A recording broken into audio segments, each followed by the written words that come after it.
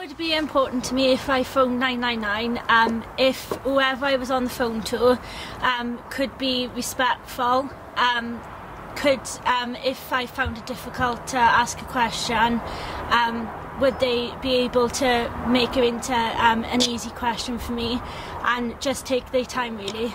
They treat me right, they're great, they make sure it's safe and they're alright. Because I got a learning disability doesn't mean I'm broken. It means that people do treat me as an adult. Dignity to me means being respectful to others and be respected back. One take, they call that. One take, yeah! One take.